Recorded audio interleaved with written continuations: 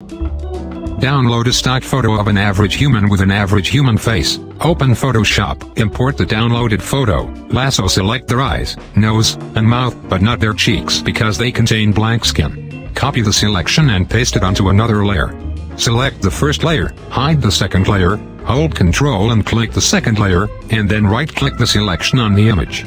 Then click Fill. Make sure Content Aware is selected, and then click OK. Unhide and select the second layer, click the Edit menu button, and click Content Aware Scale. Scale it however you want. After that, click the tick button to apply the transformation.